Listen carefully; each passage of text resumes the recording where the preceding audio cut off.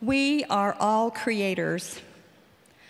We are walking along a bridge in time that crosses the threshold of a new millennium.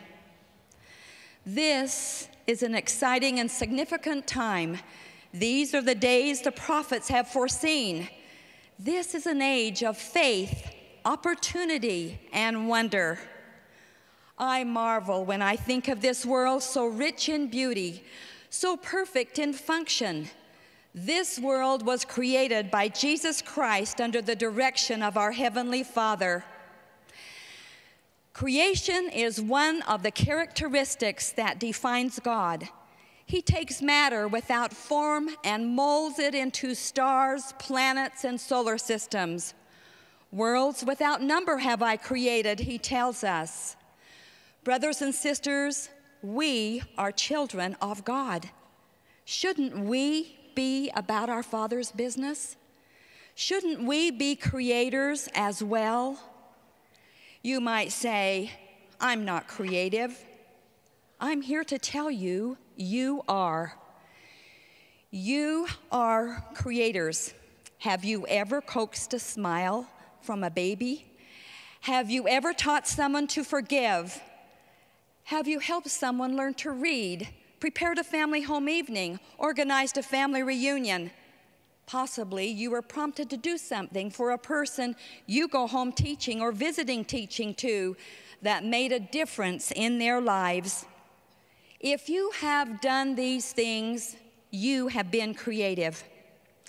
The raw materials of creation are all around us.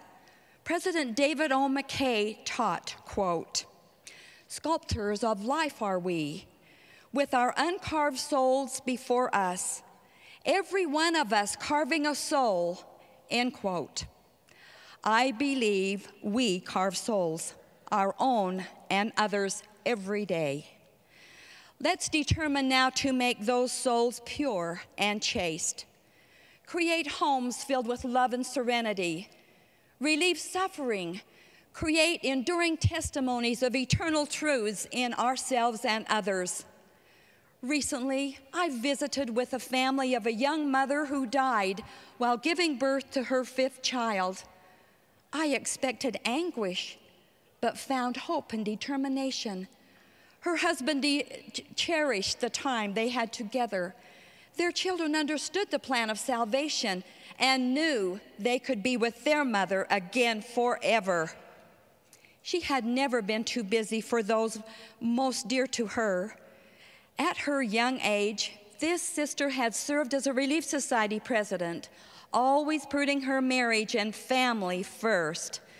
As I visited with the mother of the deceased woman, she remarked that her highest priority was to raise her daughters to be righteous women. Even though her life was cut short, this daughter created a tapestry of righteous gospel living in her home. Today, your Relief Society General Presidency, under the direction of our priesthood leaders, created a declaration for our Relief Society sisters around the world. The declaration reminds us who we are, and Home, Family, and Personal Enrichment Night has been set aside to develop these skills. Do we recognize in our own lives the opportunities for creation that are there? Do we prize the gifts, talent, and choice spirits that God has given us? Do we share the creations of our hearts, minds, and hands with others? Another mother and counselor in a stake relief society, though tremendous health problems threatened her, created a remarkable service project in her stake. Through fasting and prayer, miracles occurred, and the sisters of one stake created something extraordinary for others who were cold, hungry, and sick. Who knows how many lives have been blessed because one woman refused to dwell on her afflictions and instead created the tapestry of service, a monument to the compassion and nobility of a human spirit. This story is repeated by tens of thousands of faithful members each year. In July last year, the presiding bishopric distributed a letter suggesting that any who wanted could contribute it to the relief of the refugees in Kosovo, and they would be sent by the Humanitarian Service Center for distribution. Our intent was to collect and ship 30,000 quilts. We have now received more than 125,000. These quilts have been sent not only to Kosovo, but to disaster victims in Turkey, Venezuela, Mexico, and other countries, including Mozambique and Zimbabwe. During this past year, I was privileged to travel to Kosovo, where personally I wrapped many of these quilts around babies and women, grateful and teary-eyed. We have found that because of this great organization, we can create in our own homes, teaching family, friends, and neighbors to serve and assist others clear across the world. In the name of the Relief Society and humanitarian services of the church, we can be creators. Isn't that exciting? We each have to say to ourselves, what will I create of my life, my time, my future? First, go where the Spirit directs. Be still and listen.